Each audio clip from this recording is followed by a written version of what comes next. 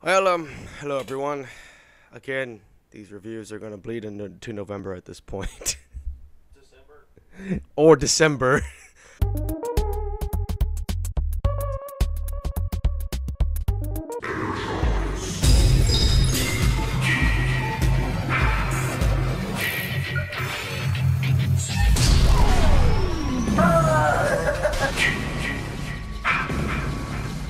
I want somebody to scare me! Scare me!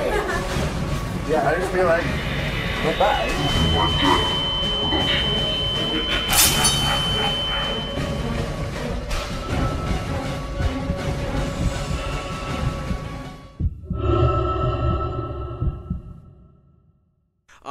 This is MykeCheck'd 95 with another October Horrorfest movie review. Anyways, jokes aside, I am also here with my cohort Krieger, who will be on screen after I give my thoughts on this film. This is probably going to be the very first time we've reviewed a trilogy alone, and just the idea of Horrorfest for 1 year. We watched this trilogy last year, and we didn't really review it, so we're giving it a second viewing and getting our thoughts out to it. So the first of these three movies that we're going to watch, two of them tonight and one of them tomorrow, is Hell House LLC. I don't really know what to say about this movie. It's not bad. Not horrifically bad, because there's actually an interesting story going on. It tells a story that's interesting. The acting's a bit meh sometimes, but at the same time, some of the long, recorded shots actually look like they were done pretty well. Definitely corny. I say, this, I don't know what it is. Even when we watched the trilogy, last year, I just didn't really have anything to say about it. If you like found footage horror movies, I'd say go watch it. Michael, do you like found footage horror movies? I typically do not like found footage horror movies, or just found footage films in general. There may be a handful of movies that I actually enjoy, but overall, they do really set the standard for me at the lower spectrum of the movie scale. So this film, I am going to have to I think a 6.5 is not a bad number for this movie. Because again, it has some good elements, it has some bad elements, but we're going to have to see how it goes as we continue on to the second film. But before we get into that, it's time for the statistics and numbers with Krieger. This trilogy never hit any kind of box office, so there will be no box office numbers. At least for this first film, there's no budget known to man. The only estimate that I've been able to find is extremely low. I was able to get reviews. Critics, according to Rotten Tomatoes, put this at a 7.5, and audience put this at 7.2, so it's a highly rated film. It actually got a lot of praise for being so low budget, but getting such good quality and storytelling. They actually released a director's cut 2 years after it came out. They cut out a bunch of stuff for budget reasons, but this film did so well that they were able to add that back into there. I really liked the mystery in the beginning of what happened, the way they presented it in documentary style, while at the same time I didn't like the documentary style because I felt like I was watching an episode of The Office. I am dead inside.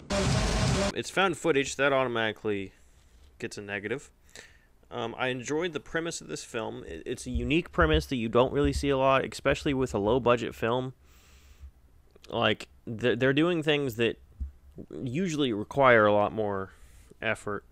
I did like the interview style. I kind of felt like this was like Cloverfield a little bit, because Cloverfield didn't show a lot of action, but you knew it was happening. There was a lot of shaky cameras and oh my god, and people running away. I felt like 90% of this film was either somebody talking about boring shit, bad jump scares in the background, or shaky camera. The house screams at the very beginning, they seem edited in, somebody just Googled, hey, screaming, and then they put it in, in post-production. The entire movie's slow.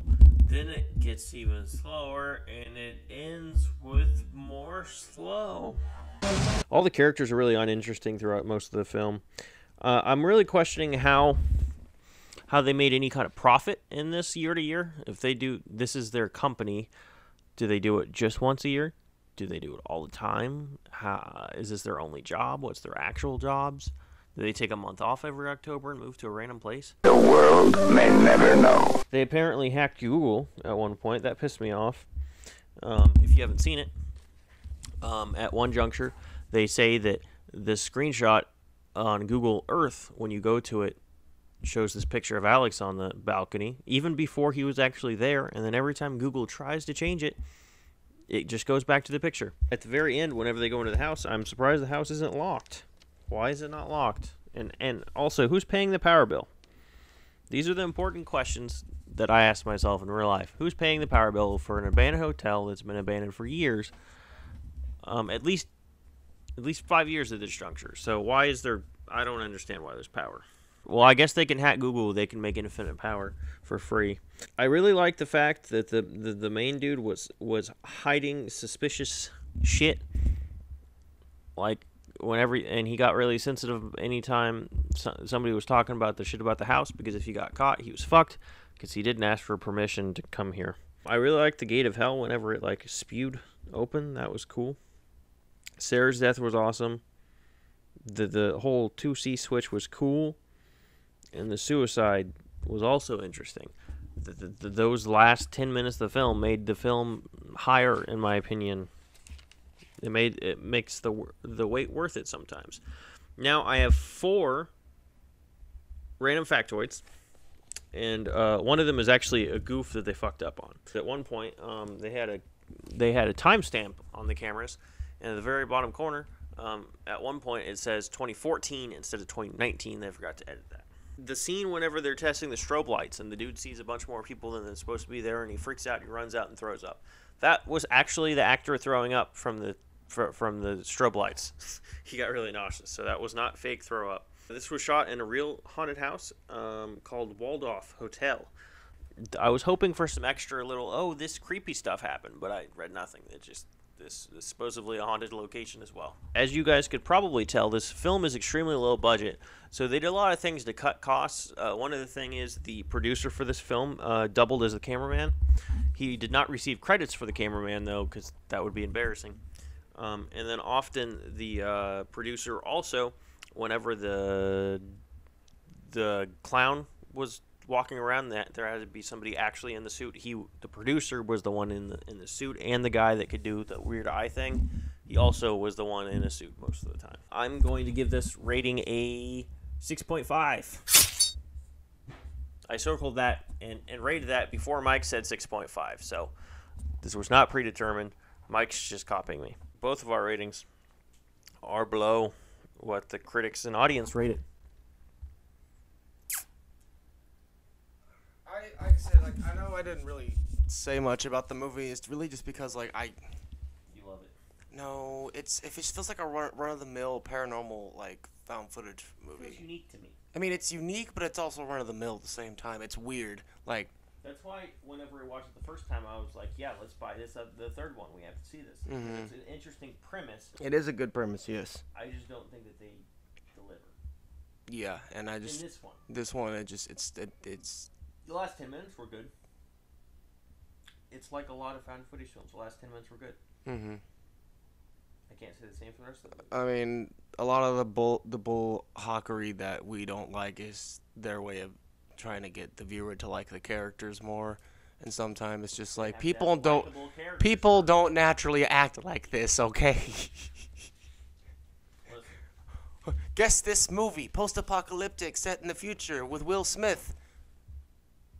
Can't guess the movie I Am Legend. You mean iRobot? Anyways,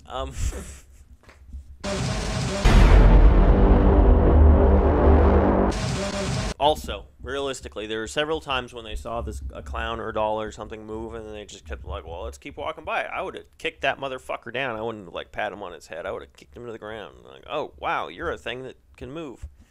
fucking Spartan kick that bitch. There's a lot, and if I saw a bunch of people in robes, I'd be like, oh no! It'd probably get me killed, but I'd run up and punch that motherfucker. You know how the bullets shoot in the first Resident Evil? That's how they would be flying back. So, we will be continuing on this video in about 4 seconds after this brief ad by MykeCheck'd Productions. See you next time on Failed Success Story Black. Why? You make all my intros and outros.